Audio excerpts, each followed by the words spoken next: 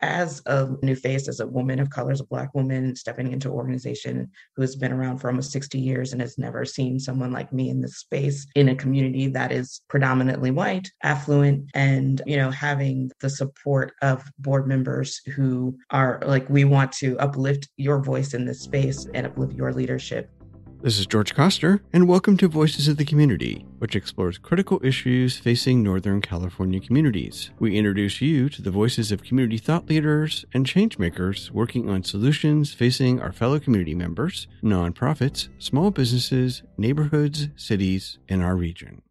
This episode is part of our community dialogue on the COVID-19 pandemic's impact on our arts and culture sector in the San Francisco Bay Area. We're co-producing this special series with our friends at Bayvac Media. Over this special 6-episode series titled The State of Our Arts and Culture Organizations, we will feature the voices of innovators, leaders, creators, workers, and funders from our arts and culture sector, and the issues, solutions, and actions they are executing to stabilize, sustain, scale, and diversify our arts and culture sector. Good morning, everyone. I'm George Koster with Voices of the Community, your co-host, along with Paula Argoni from Bayvac Media. And we want to thank you for participating in our virtual live recording of the first episode of our 6-part series on the state of our arts and culture organizations. Our community dialogue today focuses on board development, operations, and governance through the lens of an arts and culture nonprofit. Our guests for today's show are Michelle Mush Lee, the Executive Director of Youth Speaks, Julie Phillips, the Artistic Director and the Executive Director of Counterpulse, Meredith Suttles, the Managing Director and CEO of Marin Theater Company, along with Jay Mitchell, a Professor of Law and the Founding Director of the Organizations and Transactions Clinic at Stanford Law School. Our conversation will be broken up into 2 parts. Our first part, I will be in conversation with Michelle, Julie, and Meredith about overall board development, and the second part will be with Paula in conversation with Jay about governance. We welcome your participation in today's conversation. There will be a Q&A session. To ask questions of our guests, please use the Q&A chat inside of Zoom, and Eric will gather questions in the background. And then on Facebook, if you're watching, please use the hashtag AskVOC. Thanks again for everyone showing up. I'm going to ask each of our guests to just give a quick background on themselves, their organization, and how long they've been working in the nonprofit arts and culture space. And Meredith, I will start with you. Hi, thank you for having me. I am the Managing Director and CEO, as you mentioned, of Marin Theater Company. We are in Mill Valley, and we have been in existence for almost 60 years. I have joined the team just about 2 years ago. I moved here from New York, and so I spent many years doing theater in New York. Nothing like moving across the country in the middle of a pandemic, but the Bay Area is one of my favorite places, and I couldn't have chosen a better place to move to. We are a theater that really focuses on new work development, world premieres, second run or third run productions. And we're a mid-size theater, so we have about 231 seats. And it's really an exciting place. We work with wonderful playwrights. And we have this year just completed a run of our new musical. We haven't done a musical in over 20 years. So very exciting place to be and excited about the next journey for MTCs. And coming to you, Michelle. Hi, everyone. Thanks for having me. My name is Michelle Mush Lee. I'm the Executive Director over at Youth Speaks. We are a nonprofit literary arts organization that's been in different parts of San Francisco, but home base is Mission for 26 years. We work with young people to develop their voice around creative literacy. We provide arts education programs and public presentations for young people across the country. My background, I always like to remind folks that, I'm an executive director, but I'm a poet first, a published poet. I'm an artist. That's always been my identity. I'm a mother. I'm a San Francisco native. I serve on the City of Oakland's Cultural Affairs Commission, so doing a lot of government, civic, policy engaged work as it relates to cultural equity across the city. So my background is as an artist, but I also love a little bit of a policy wonk. In my role at Youth Speaks, trying to understand all the ways that young people have applied their stories and personal narratives. But now, after 25 years, looking at the ways that young people, our alumni, are now using those same skills and applying it in business, finance, tech, government, and publishing, and through the arts. So really happy to be here today. Thank you, Michelle. And Julie? Hi, Julie Phelps, Artistic and Executive Director of Counterpulse. Counterpulse, which is an interdisciplinary art space located in downtown San Francisco. I've been at the helm for just about 10 years. We recently completed the purchase of our building after successfully fundraising $7 million. So that's been a huge headline for us and our community over the last year, but really just finished it at the beginning of 23. We're moving into the future with a kind of different set of expectations and opportunities for our board, actually. This has been a big time for board development and having the board really support the organization and doing something that we couldn't have done just from the staff side. Counterpulse is mid-size just in terms of kind of scoping and understanding what we are as a business. So we have an annual operating budget of about 1.5 million on the high end. Obviously, average annual operating budgets have been swinging back and forth throughout the pandemic, but we sort of stabilize usually around 1.2. We have a staff of 10. If you include our event staff, it's more like 25, but really only about 15 FTE. We offer programming throughout the year, festival, residencies, co-productions, ongoing subsidized rehearsal space and free space for community members. That's us. So I'm excited for today's conversation and thank you for including me. Thank you, Julie. And Jay, coming to you, background on yourself and also the organization. Well, good morning. I'm Jay Mitchell. I'm a professor at Stanford Law School. I direct one of our teaching clinics here. Our clinics provide students with opportunities while they're in school to work with real clients on real cases and projects. My clinic focuses exclusively on nonprofit representation. We provide governance advice and documents, draft lots of contracts and MOUs, work on mergers and asset transfers, that kind of thing. This is our 16th year in business. Before joining the faculty here, I was the chief corporate counsel for Levi Strauss & Co. in San Francisco. And before the Blue Jeans business, I was a partner at a law firm up in the city. Thank you, everybody. So boards, like all aspects of organizations, evolve over time, going through ranges of strength and effectiveness. And at a high level, how would you describe where your organization's board is today? Your kind of non-scientific options are: 1, developing and rebuilding; 2, meeting governance and requirements; 3, meeting governance requirements and elevating your organization to its highest potential; or 4, other, and say why. I'm going to start with Meredith. I would say we're at a 1. We are rebuilding and developing our board. Julie, how about you? Where would you say your board's at? I think it's a complicated dance between these different levels. There's some overlapping life cycles on Counterpulse's board right now. We're having a change of the guard. A lot of long-time board members who've been on the board before I even took over as director are reaching their term limits. And the completion of the capital campaign also is sort of bringing about a life cycle that some people even extended their term to sort of see through the capital campaign. So we have an outgoing old guard and an incoming. So we're definitely rebuilding and developing, but it's complicated in that a lot of the board members who are outgoing now were recruited when Counterpulse was a much smaller organization, before we knew we were buying a building downtown. So there's a new influx of skills and talent in the young people who are really like coming to Counterpulse to serve what it is today. But the institutional knowledge and skill sets that the older board members are bringing are kind of, I wouldn't say scramble, but like in a moment of handoff and leadership transition between people who really know Counterpulse well and then new people who are coming in with like really fresh, exciting skill sets and energy. We're definitely,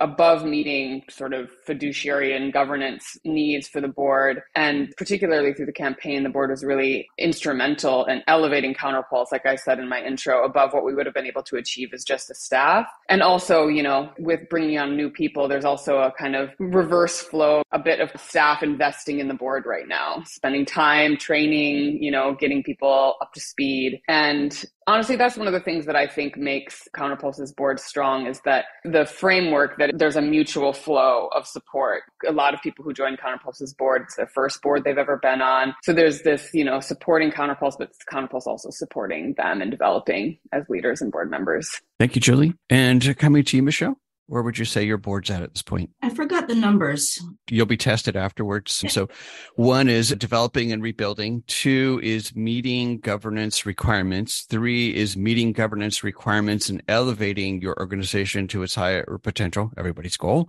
And then, of course, 4 is other or all the above. It's all of the above. I inherited a number of incredible board members, but also I'm a first-time ED. I'm a new ED. I'm entering my second year. I've been with the organization for 20 years. Technically, I was an alumni, even though our founding executive director thought I was a teenager, but I accepted my first full-time job. I was a grown woman. So I inherited some really strong board members who understood the organizational's mission and structure and had a strong sense of board governance. But in my first 6 months, I had a conversation with the board, and they, I think rightfully, and I'm also grateful for this, asked, what type of a board pipeline are you interested in? Are you interested in us kind of doing the traditional pipeline and figuring out and creating a pool? Would you like to have say? That was, for me, a really interesting and powerful conversation. And so I told them, look, let me see some of the board assessment work that we've done and self-reflection work, and also the core competencies of our existing board member. And from there, we had a conversation about what we thought our gaps were on the board. So yes, we have employment law, HR folks, finance and investment folks, right? And tech folks.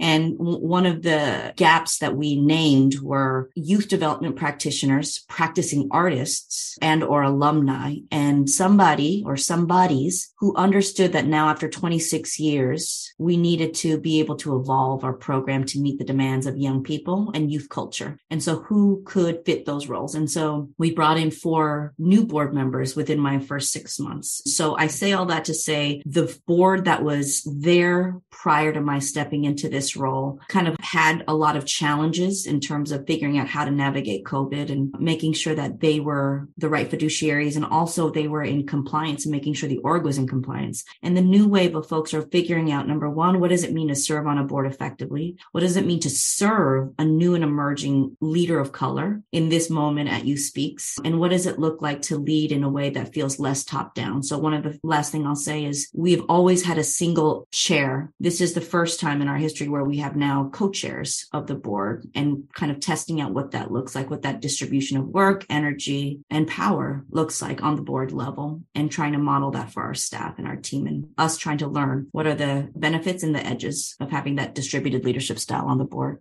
Thank you. And Michelle, staying with you, moving on to our next question, which is oftentimes nonprofit organizations seek board members with certain backgrounds or assets, usually, legal or financial skills, connections to the community or potential donors, fundraisers, but still have no experience in actually managing operations of a nonprofit, which is different than a for-profit or public sector. So how do you, and this is a question for both Meredith and Julie as well, how do you balance the need for recruiting these types of board members with the tension that comes from their impulse to run your nonprofit like a for-profit or public sector versus a nonprofit public benefit organization? Yeah, of course. And, I say this with, there's the strength and there's also edges with being a new and emerging leader in the arts and culture field. So I have aspirations that are maybe not the same as somebody that's, founded an organization, has been around for 30, 40 years. And so one of the things that I've been thinking about with the board is how do we make sure that the culture and the ethos of the organization and the original vision for the organization is honored by and understood by people on the board. So part of that is we definitely need youth development, nonprofit administrators or executives, folks who understand this field, because it's very unique. It's not tech. It's not finance. It's not even a for-profit business, even though we are running a business, but we needed folks who really understood what makes Youth Speaks different, what makes an arts and culture organization that's rooted in liberatory language, that's rooted in liberatory systems to the best that we can, living in this system. What does that look like in applied practice? And so we really sought out those voices. And of course, because, and this is not brown nosing, I have an amazing, amazing cadre of board members who come from the tech and business, who also understand the importance of creating new spaces for emergent leaders and themselves as well. So, it's great if you have a great legal background. And does your leadership experience as a board member align with where Youth Speaks is trying to grow the organization and the staff? Meaning, does it make sense to make room for those who may not be considered or may not have been considered in the last 20, 30 years as board leaders because for whatever reason, maybe they've never served on a nonprofit, or maybe kind of taking the usual suspects out of the equation for a little bit and exploring all the other options for board leadership. And turning to you, Meredith. Similarly, I think we are looking at it really trying to flatten that hierarchy and it be more of a collaboration and a partnership. So I think that that's the work that we are doing. Quite frankly, most of the organization, we're in a process of our artistic leadership who has been with the organization for 17 years is stepping away. Most of the folks who are employed at the organization have been here for 2 years and under. And our board is also reflective of that. So there are a lot of tenured board board members who are rolling off. So the next phase that we're moving into is really looking at it's the type of collaboration and partnership as opposed to what are the directives that the board is giving to the staff to roll out. Also, representing a new face of leadership for the organization. And what does that mean? Where we're positioned in community? What does that mean that I am now in a position of leadership at MTC? So I think what we are attempting to do is really look at ways to build trust and understanding in terms of what the expertise is that staff bring, as well as what the expertise is that board members bring, and how are we working collaboratively to sustain and grow the organization. Thank you, Meredith. And Julie? I would start just to say that I don't think we have this tension. Of course, there's different skill sets around the table when you're at a board meeting of Counterpulse or, working on a committee together, but that it's really catalyzed into melding of worlds more than like a tension. So I think what contributes to that for Counterpulse is we have a really clear mission and vision that our board is really behind. So keeping that center is, I think, the guiding force that brings all these different skill sets and maybe instincts around how business is done or how you reach goals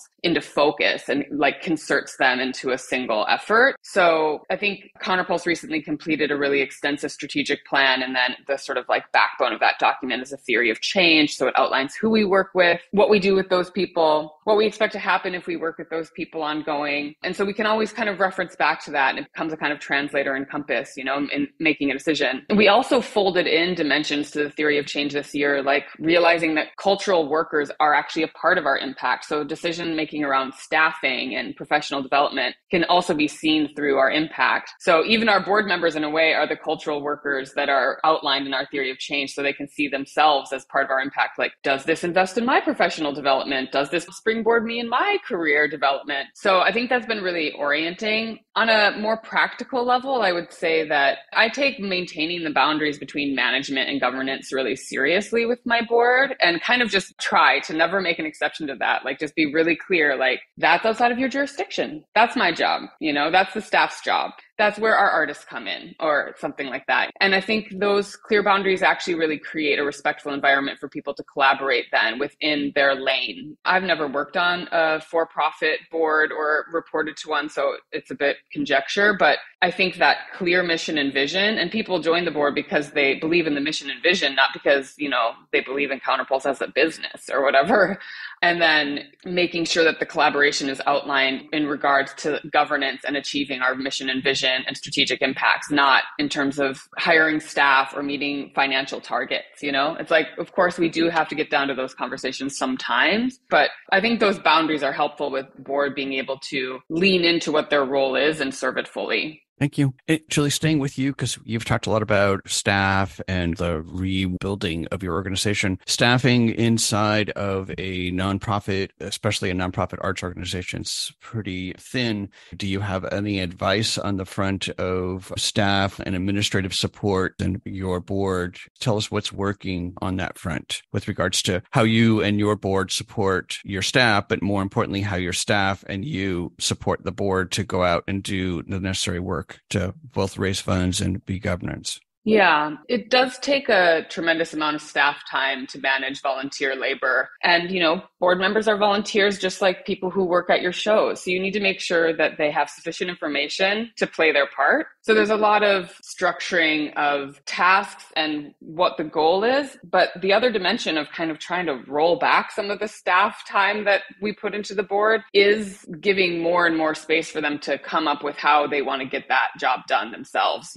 So we have a gala. We need people to come to that. You can host them this way. You can host them this way. This is what the goal of the event is. This is what we're trying to do. But I've found over the years, the more I try and get board members to do exactly what I want them to, the more I actually am just doing the job, and they're not fulfilled in doing that. They don't feel like they're able to bring their true talents and capacities to the work. So I think it's a balance for Counterpulse that you have to accept that a certain amount of staff time needs to go into managing this group of people who are all volunteering to help you achieve your vision, and that it's not a one-way street in that way, going back to this mutuality where it's not just about them doing what we want them to do or getting us money or something like that. It's like there's also an investment that we're making in this group of people. And that exchange is actually what's really important and going to, create the kind of momentum that a board and staff needs to be like really realizing the vision of an organization like Counterpulse.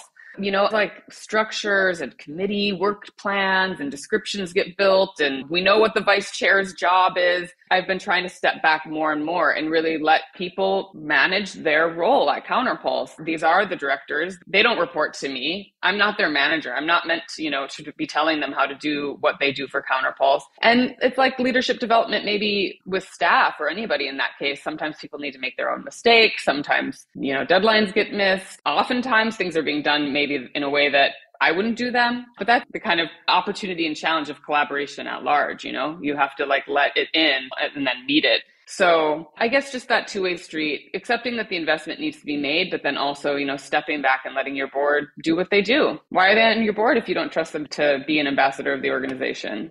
Very good point. And Meredith, how about you? Echoing all of that, I would also say we really invest time, and I'm a big believer in, you are here because you believe in what we do. You're volunteering and serving the organization. Inherent in volunteerism is service.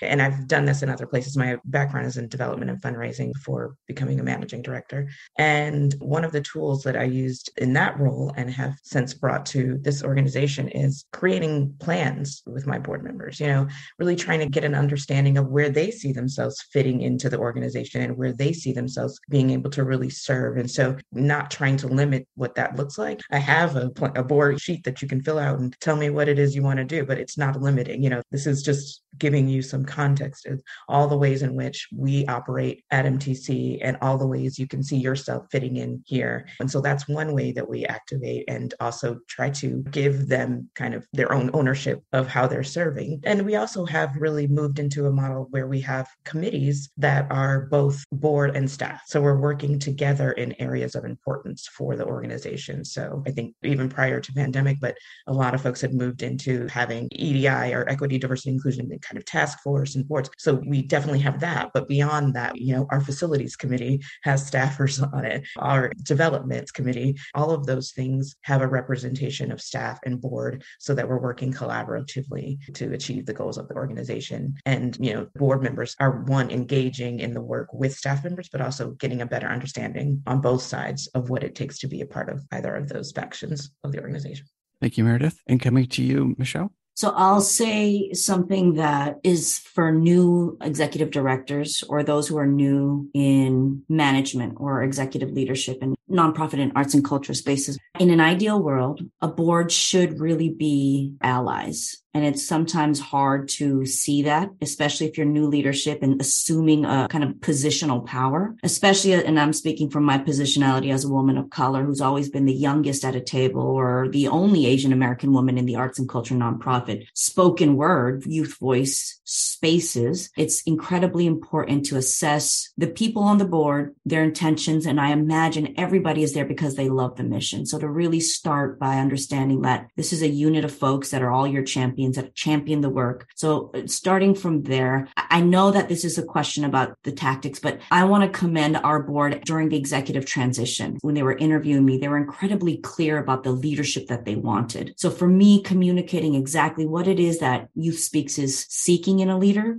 And from the top, I was very clear with them. This is the type of leader that I am. They're looking for vision. They're looking for strategic change. I told them I'm big on collaboration and information. So we sent out a board assessment. We do this thing at Youth Speaks called Life is Primary Text, which is we start with the interests and the knowledge of where you're at. Just like as Meredith was saying, what is it that you really, really love? First of all, let's start there. Some people are intimidated. Like I can't raise $50,000 for a board. I can't pledge $5,000. I work, I'm a single parent, but I want to serve and I love what y'all do and I'll do my best. And so we don't want to eliminate folks who can give in a way beyond deep pockets or financial means, right? I think Julie also alluded to this, but asking the board, just as we would any constituent, any stakeholder, what is it that you're most excited about? Where are your strengths? But also asking them, where do you think that you would want us to be able to support and learn in your own board journey? And so maybe taking somebody who's had an experience in youth development work and putting them in the investment committee, just as a co-space. Another thing that, we asked the board, what is it that we need? We have a big 800-person event coming up. What do you need in order to engage, in order to get your network of friends and family in the space? They say, we just need really clear information. That's always the ask.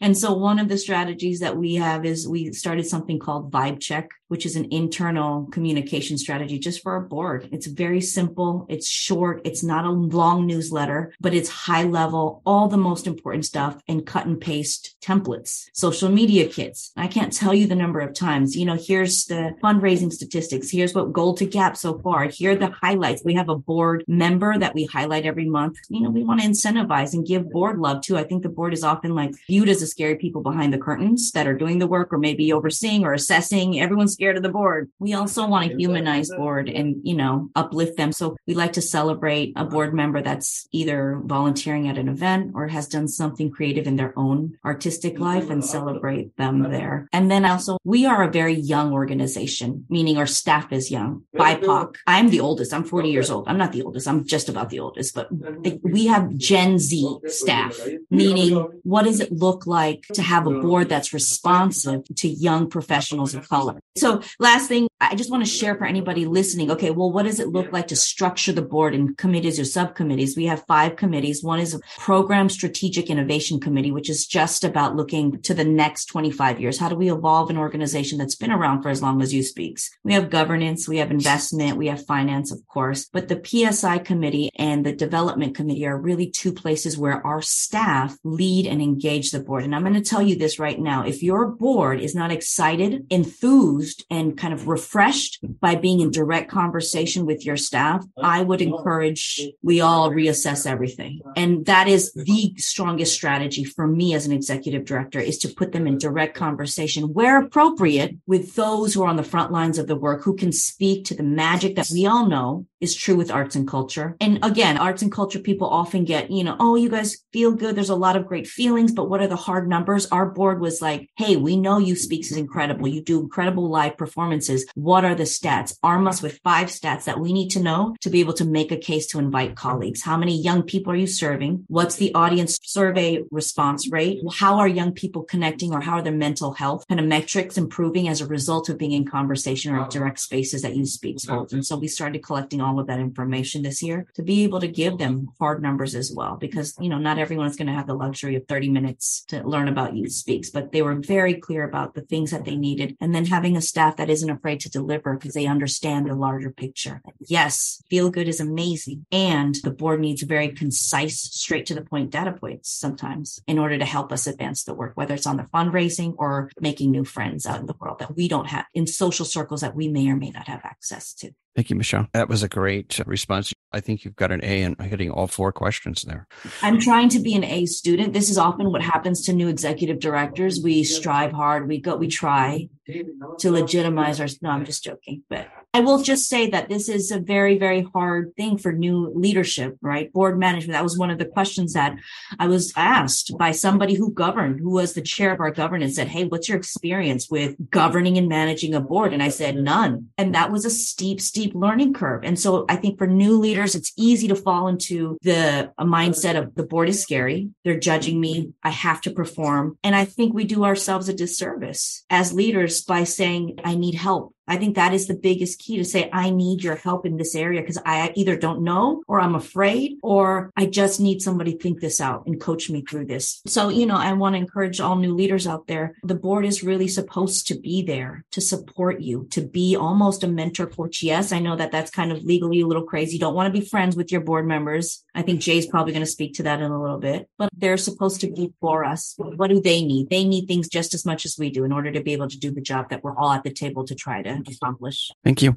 So over this last 3 years, we've obviously had the pandemic. We had George Floyd and our racial reckoning across the country. We had literally in this space of performing arts, 90+% unemployment for over a year with folks. Everyone has been struggling to come back to try to retain the same audiences and grow audiences and stay alive. So I would love it if each of you can kind of share one aspect of navigating the pandemic and what was particularly hard for you and your organization, and what your board provided you in the way of strategic support, share favorite story, et cetera. So Meredith, let's go to you. Yeah, I think to Michelle's point about really developing kind of those trust relationships with your board and acknowledging that the pandemic threw everyone into a loop. None of us knew what we were doing.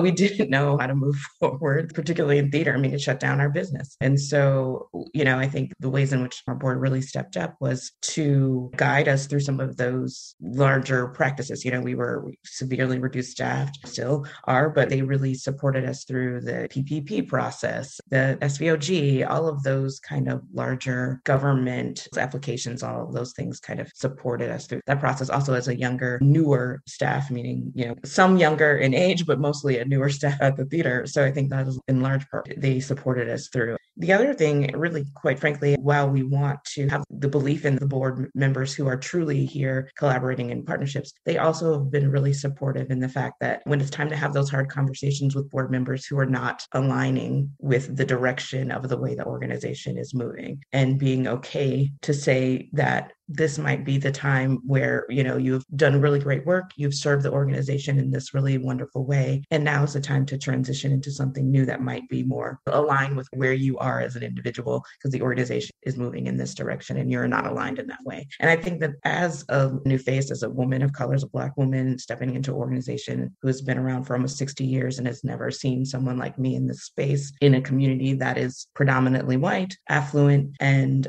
having the support of board members who are like, we want to uplift your voice in this space and uplift your leadership. And so that has been really helpful coming out of the pandemic in this space of racial reckoning, really acknowledging that this is new and we're all here to support whatever this next process is, and we're collaborating in that next move. So I think that's really been the most helpful and, really shifting the way in which MTC is operating. Thank you, Meredith. Great insights. And Julie, coming to you. I would say that the single greatest dimension of board support during the pandemic was trusting and stepping back and letting the staff have a lot of range to do things completely off the map of our program templates and models and usual execution strategies for our mission. We also, mostly do live arts. So there was a real need to experiment and prototype and pilot. And we really committed from the very beginning of the pandemic of not ceasing operations completely. So of course we had the moments where our building were boarded up and things like that, but we quickly turned to doing performances in parks, and some of them, just like Renegade, just doing it. Okay, well, if you don't have amplified sound, it's just people in a park, In May of 2020, we shifted and did our gala completely online as a Zoom meeting, and we hired a bunch of dancers who we had already committed to paying that year, but then had to cancel all of their productions to go and be like contemporary dancing telegrams and delivering food to our board and donors. And we had this weird Zoom call. And so the board just being like, yeah, that sounds good. Like, your skill set in this moment is being somebody who designs arts and culture programming and engages artists and communities, and letting me and my staff really just have range to do that without a lot of red tape. I can't even imagine what it might be like to be with a board who's like, oh, you want to roll out a new type of program? Well, I'm going to need to see a whole write-up, especially in the pandemic. It was already so stifling. There were so many hurdles to jump already. So that trust was really important, and continuing themselves to engage in the organization despite all of our programming maybe not being what they recognize or what they signed up to support.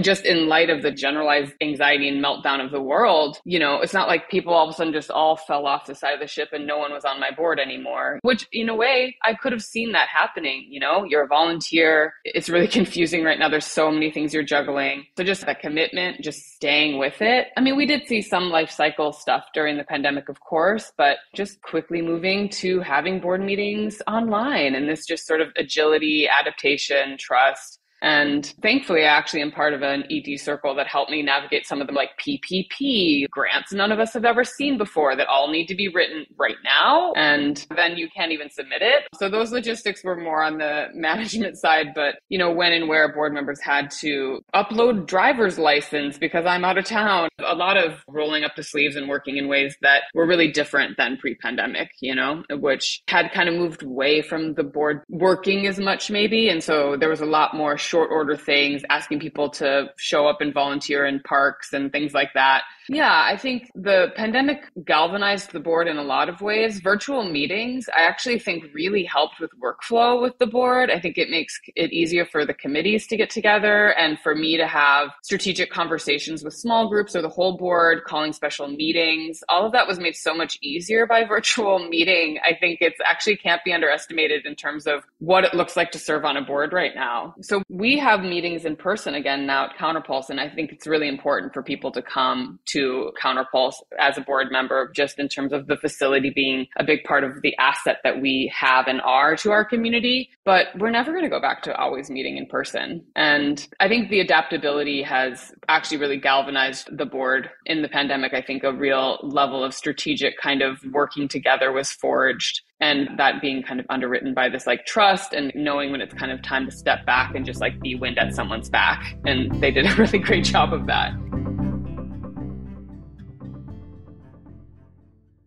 You're listening to Voices of the Community, which explores critical issues facing Northern California communities. Voices of the Community is supported by a grant from the Zellerbach Family Foundation, whose arts and culture grants ensure vibrant work is created, new voices are celebrated, and artists and audiences inclusive of the Bay Area's diverse communities and cultures have opportunities to thrive. Find out more at zff.org.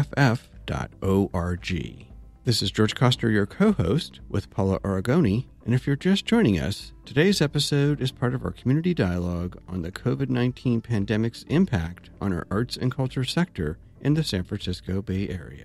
Let's get back to our conversation about the issues and best practices of both board development and governance for nonprofit organizations with Michelle Mush Lee, the Executive Director of Youth Speaks, Julie Phelps, the Artistic Director and the Executive Director of Counterpulse, Meredith Suttles, the Managing Director and CEO of Marin Theater Company, along with Jay Mitchell, a professor of law and the founding director of the Organizations and Transactions Clinic at Stanford Law School.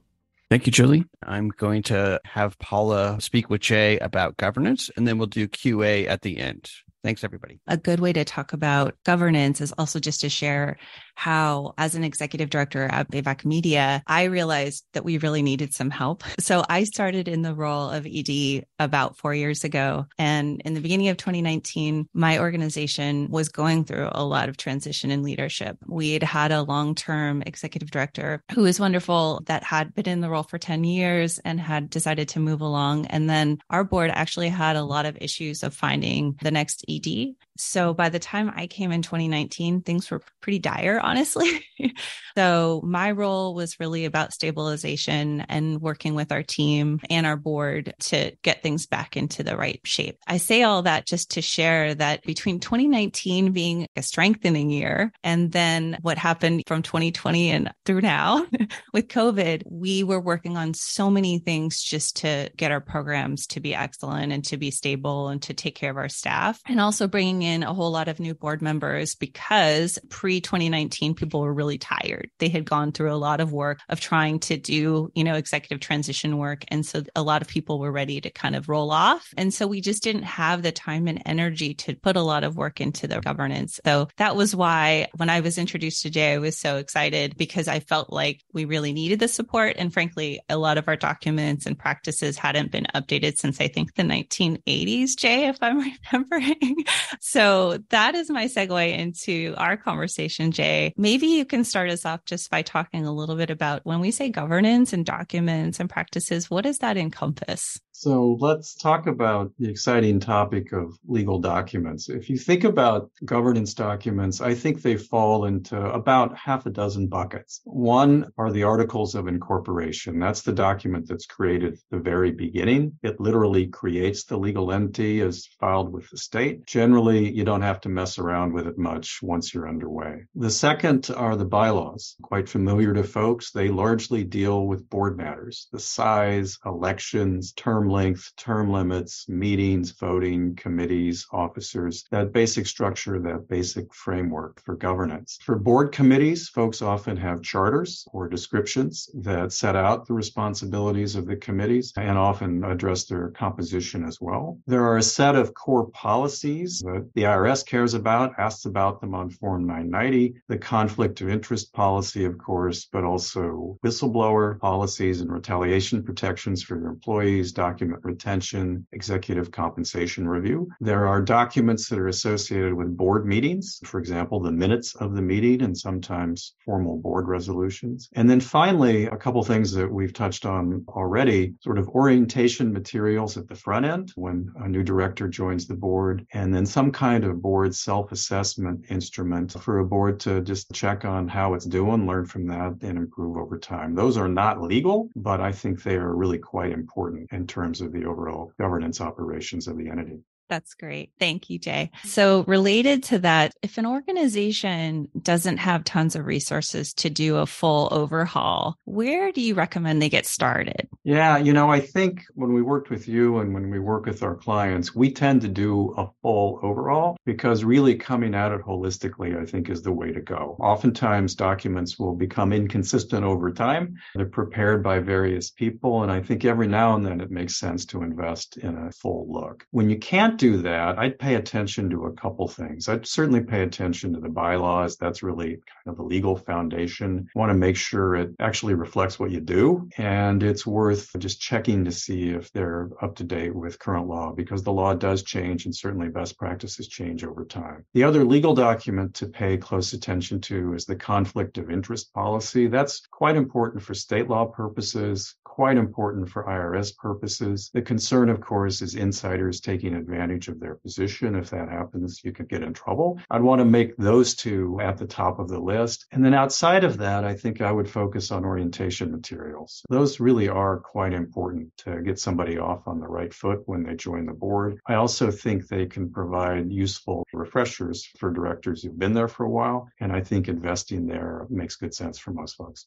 That's great. I think another thing that has been touched on by a few of the panelists so far is just that issue of how do you make that nice blend of bringing in folks from other industries that don't really have the nonprofit experience. A lot of times, I know in our sector, but I think across the board in nonprofits, we have board members and it's their first time. And that's really exciting because you get this new freshness and energy and excitement. I'm forgetting your direct quote, Mush, but there was something about refreshment and energy that I wrote down that I'm going to take with me. But I think that's definitely an asset. But then also it does get to that point of education. And I know that's something that you really care about. Do you want to say a few more words about where you think we should focus our efforts on education? I think about that in two respects. One is, I think it's important just to help somebody establish the basic fact base, learning about the organization's programs and key activities, having an understanding of the basic numbers. You don't have to understand all the financial statement footnotes and all that, but understanding the revenue mix and any dependencies, understanding key spending categories, understanding sort of the operational metrics that you use for figuring out whether you're doing a good job or not. Michelle was talking about that earlier. Just those basic numbers. So when they get the report before the board meeting from the ED, they can see what's going on. They can see if there are trends. They can see if there's things that they ought to be paying particular attention to. The other is understanding the board's role. And we have touched on that earlier in two respects. One, staying in your lane. It's not day-to-day management. Let management manage. And the other is getting a handle on the general contours of fiduciary duty. The duty of care, which in practical terms means learning, showing up,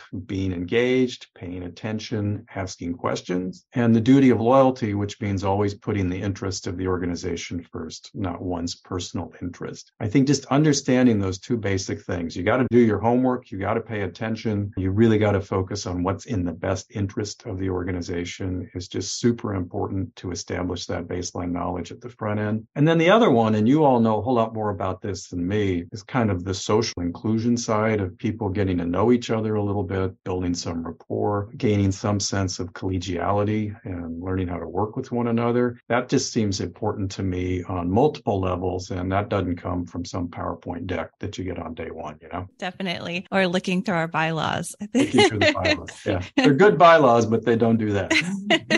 Okay, well, speaking of bylaws a little more, can you talk to us about just what is a governance committee? What are the roles and responsibilities? And furthermore, within the state of California, can you talk to us about what are committees that are required and which ones are optional, please? So starting with governance committees typically have sort of four core responsibilities. One, they assess the composition of the board. They look for gaps, they look for needs, and make recommendations to the board. Second, they have the lead on recruiting and nominating director candidates, sort of seeking folks out, vetting them, checking on their interest, bringing them forward. The third is overseeing all the legal docs, the bylaws, the committee charters, the policies, updating them as appropriate. And fourth is overseeing orientation programs, self-assessment programs, board education programs, that kind of thing. Governance committees also sometimes have a role in identifying candidates for officer positions, identifying candidates for committee chairs, making recommendations for committee appointments. When you combine that with director recruiting, the governance committee can play quite an important role from a DEI and board culture point of view. Other committees, there's only one committee that's required, and that's the audit committee. And that's only if a nonprofit has $2 million or more in non-government revenue. So if you're under $2 million in non-government revenue, there's no requirement under the California Nonprofit Integrity Act to have an audit committee. Certainly the best practice folks like audit committees for obvious reasons, but it's not mandated under state law unless you're at 2 million plus in non-government sources. The other committees that are super common, finance, development, governance, as we heard earlier. Executive committees are pretty common, especially if the organization has a large board or just has rather few meetings each year. Having a body that can take decisions on behalf of the board between board meetings is a good thing, particularly if you've got some giant, 40-person board or something like that. The other one, and we heard about that earlier, is committees that are unique to an organization. Some aspect of the nonprofit's activities that are especially important. It could be programs, it could be risk management, it could be whatever, but we've seen a fair amount of that, and I think that approach makes good sense. The other thing I'd say about committees is, and again, you all know this a lot better than me, you don't want to have too many. It's a lot of work for staff to support a committee, and obviously you want to respect your board meetings and our board members' time. We've got a couple clients coming in this spring, and both of them have close to 10 committees apiece, and we're going to ask them about that. But I think those core ones, and particularly if there's some that are really focused on something unique to the organization, I think that makes a lot of sense. Thank you. That's great. And actually, I think that the requirement for an audit committee, would come as a surprise for a lot of organizations. So that's great information. The other thing on the audit committee, I'll just point it out, is the state mandates specific responsibilities for audit committees. So you may have one, but it may not be doing the right thing. So one of those things, if you're in that 2 million plus category, is just making sure that your audit committee is carrying out the responsibilities that are set out in the statute. And that ought to be reflected in the charter or other description for that committee. Okay, great to know. So switching gears just a little bit, I was at a lunch recently with a group of amazing women CEOs of nonprofits. And one of the topics that came up that was kind of juicy was just this idea of whether CEOs should be board members, non-voting, voting members. There were a lot of different perspectives. So can you share a little bit, what are best practices from your perspective, Jay, and what are the implications? So it's funny, the nonprofit world generally comes at the question of CEOs on the board completely opposite from the corporate world. You look at most companies, businesses, and the CEO is on the board. You look at most nonprofits and the CEO is not on the board. Based on board source survey data and other sources like that, a fairly small percentage of nonprofits have their EDs, have their CEOs on the board. And the theory, of course, is that the CEOs report to the board. There's tension there. There's a blurring of the line between oversight and execution. There's the potential for conflicts. And my view is that, organizations should do what's right for them in terms of both leadership structure and recruiting the right leader. But the best practice guidance certainly doesn't recommend having the senior executive on the board. I personally don't favor that. I just think having the roles a little bit cleaner makes a whole lot of sense in the nonprofit setting.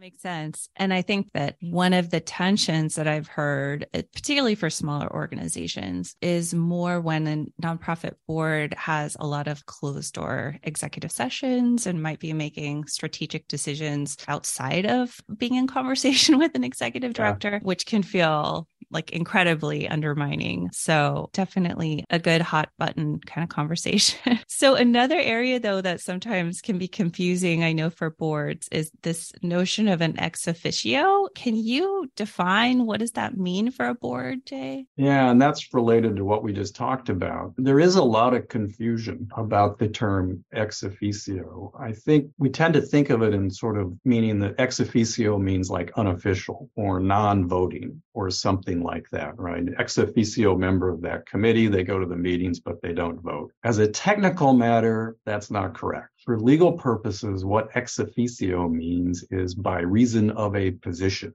It doesn't mean non-voting. So, for example, and if we go back to just what we talked about, if the bylaws say the CEO is always on the board, we'd say the CEO is an ex officio member of the board by reason of their holding that job. California, a couple of years ago, even amended the statute on this. It now says if you don't have a vote, you are not a director and you are not a member of the board. There's no such concept as a non-voting member of the board. It just doesn't exist. If you don't vote, you're not a director and you probably shouldn't be held out as one. The thing to know about all of this is that boards and committees can invite anyone they want to attend and participate. You know, we put right in the bylaws that the ED attends meetings unless the board goes into executive session. We don't call the ED a non-voting director, but we say they go and participate. And that is just to reflect the fact that California says there's no such thing as a non-voting member of the board. We want to respect that, but also make it clear that the ED ought to be at the table, except in what we hope the uncommon instance of boards going into executive session and talking about stuff behind the ED's back. Okay. That makes sense? This is a confusing topic. Yeah, I think I'm going to have to replay this so I can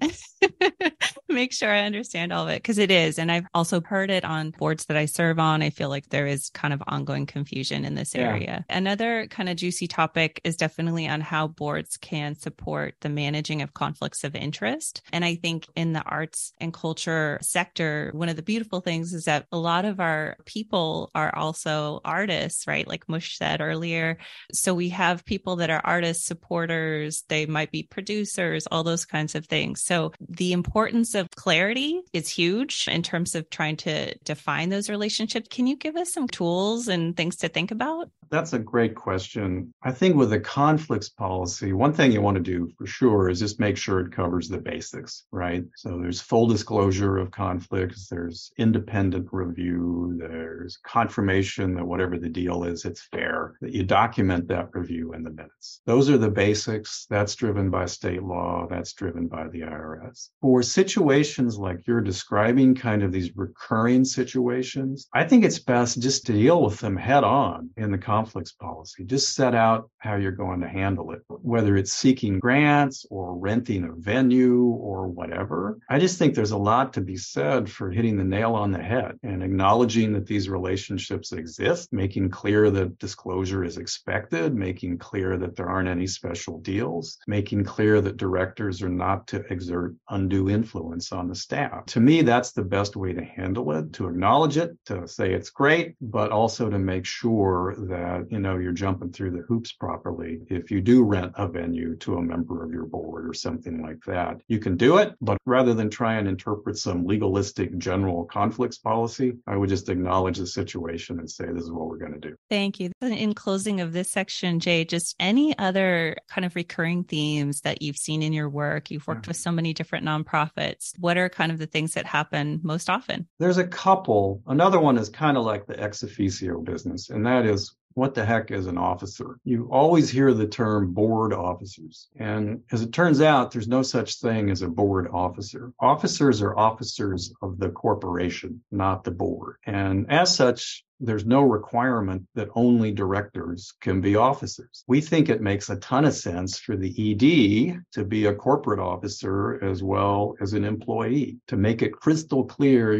who's the boss, who's the chief executive, and enabling the ED to sign documents in the capacity of a corporate officer, which is a useful thing when you're dealing with the state or dealing with a bank or something like that. So that's one thing we see all the time. Don't all the officers have to be directors? No, they don't. And in fact, at least for one employee, we think it makes sense for the ED to be a corporate officer. The other one is that we tend to see people put a lot of detail in the bylaws. A common example is they have a problem today with a director and they put something in the bylaws about it. And that sort of enshrines a permanent rule. And that gets dated. It's not followed in practice. It's kind of hard to keep track of things if you're always fooling around with the bylaws and amending them every 6 months. I think it's useful to think about the bylaws as kind of a higher level document, almost a constitution. And to the extent that you need to deal with more granular situations or more practical things, go with guidelines and policies because they're just a little bit easier to change and easier to keep track of. I'm not a big fan of encyclopedic bylaws that cover every imaginable thing. I just think it's easier to keep them at a fairly high level and deal with the more granular stuff in something that's a bit more flexible than a fancy legal document like a set of bylaws. That makes a lot of sense. Those were all of my questions, but I was thinking we have this amazing panel here. Julie, Meredith, Mush. I don't know if you have a question that you want to ask Jay while we have Jay. This is like law school getting a call from a professor. You don't know what's coming,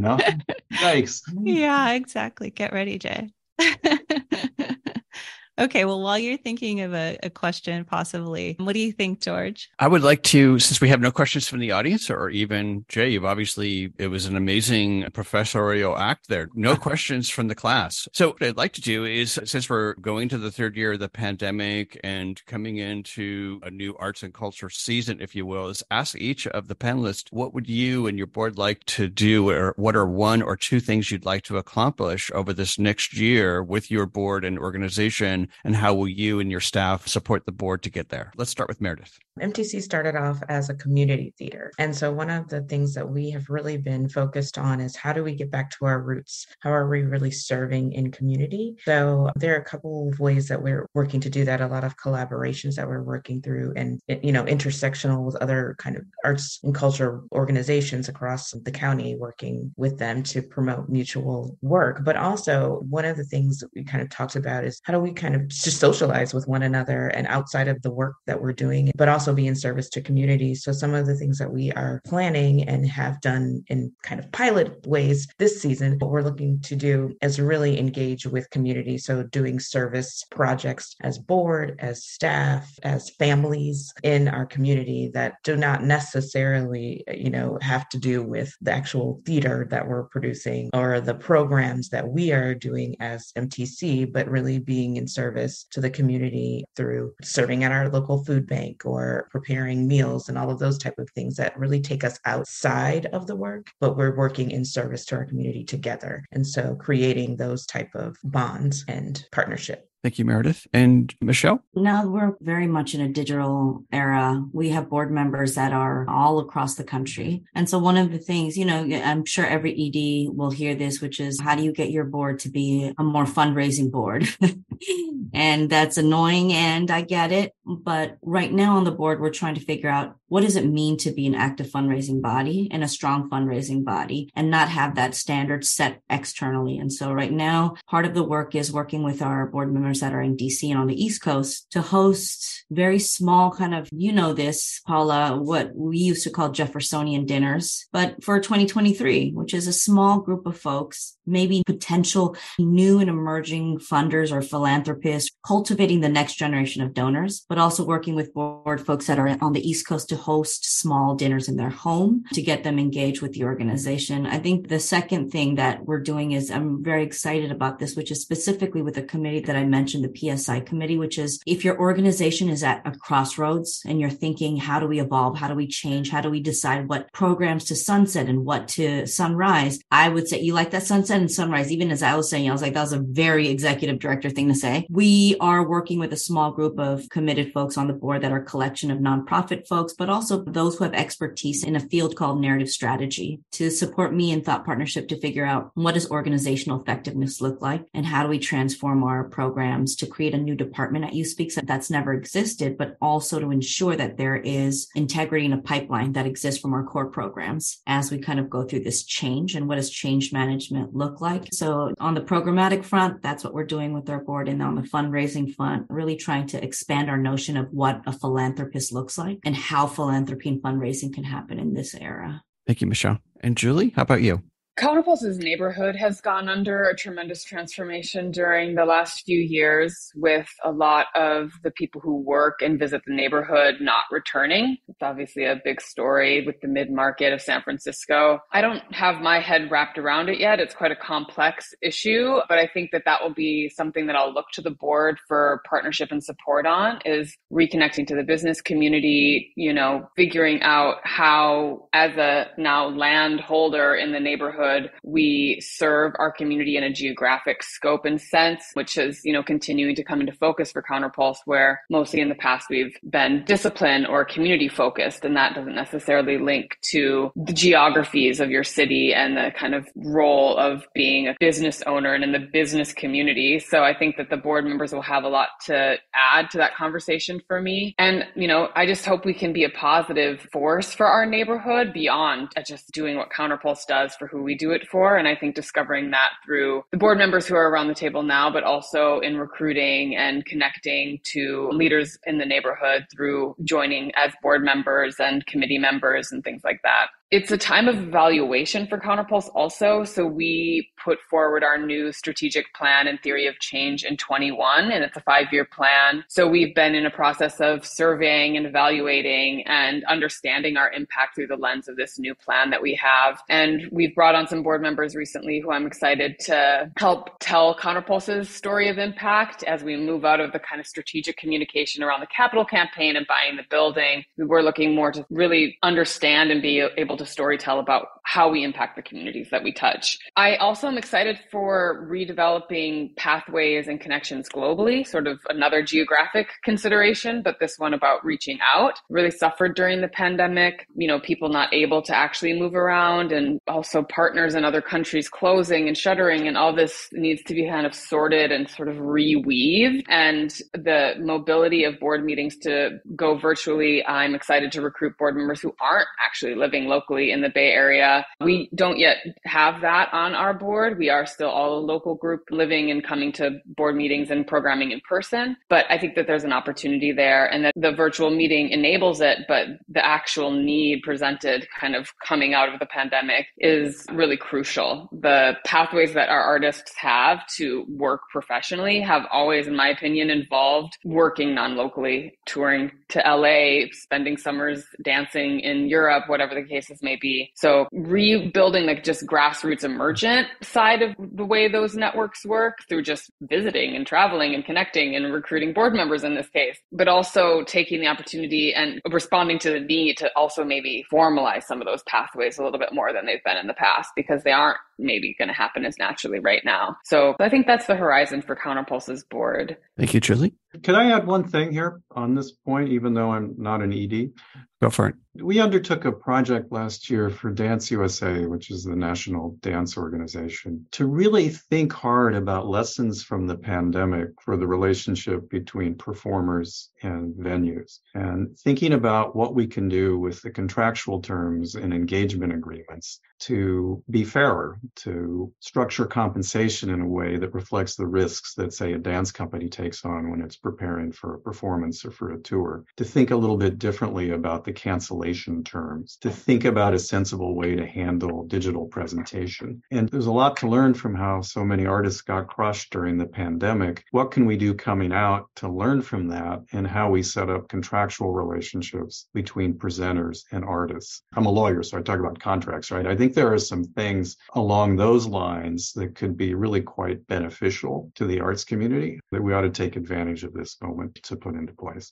Wonderful. And actually, there was one question from Annette, Jay, that was for you. And Annette was interested on your thoughts on an idealized process for identifying and recruiting new board members. In other words, who to try to vet and recruit, and also an ideal or non-ideal board size from all of your experience. Boy, board size is really hard to say. It can't be tiny, can't be gigantic, but it's really difficult, I think, to generalize about that. BoardSource has some guidance on that kind of thing, but it's difficult to generalize. In terms of recruiting, I mean, obviously taking advantage of the networks of current directors and staff and funders and the rest. But I also think it's super important to look outside of traditional channels for all sorts of reasons, for new ideas, for bringing diversity to the board, not just sticking to the known channels, who knows who, but stepping back and thinking a little bit more creatively about organizations or schools or other places where you might be able to learn about some really intriguing candidates to consider inviting to the board. That to me is the big thing. Don't just look in the usual places, but think about other places to look. Great insights. We're going to wrap up here, and I'm going to ask each of our remaining guests, Meredith and Julie, to please share with the audience how folks who are listening and watching the show support your organization, and if you have any upcoming events that people can participate in. So Meredith, let's start with you. Yes, you can find us at pretty much any social media platform at Marin Theater Co. And you can also find our website, www.marintheater.org. And we just closed our most recent production, which was Justice, a new musical. We will be going into performances for our next production starting May 4th. And that will be Where Did We Sit on the Bus, which is a tour de force of one person show. The individual is really is their own force of music, the performance, and we will be performing that starting May 4th. We go into performances. So you can find information on our social media pages as well as on our website.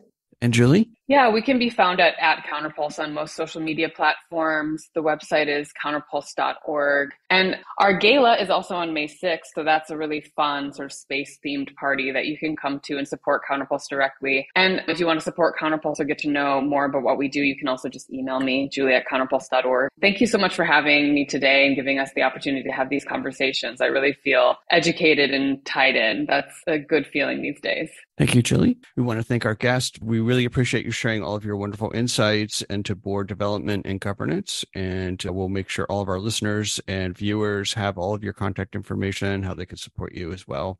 Thank you all for participating in our show today. And please look out for our next episode of this ongoing series. That's it for this episode of Voices of the Community. You've been listening to the voices of Michelle Mush Lee, the Executive Director of Youth Speaks, Julie Phillips, the Artistic Director and the Executive Director of Counterpulse, Meredith Suttles, the Managing Director and CEO of Marin Theater Company, along with Jay Mitchell, a Professor of Law and the Founding Director of the Organizations and Transactions Clinic at Stanford Law School, and my co-host, Paula Argoni from BayVac Media. To find out more information about our guest and the respective organizations' programs, services, how to volunteer, and making a donation, please visit their websites. For Youth Speaks, go to youthspeaks.org. For Counterpulse, go to counterpulse.org. For Marin Theater, go to marintheater.org.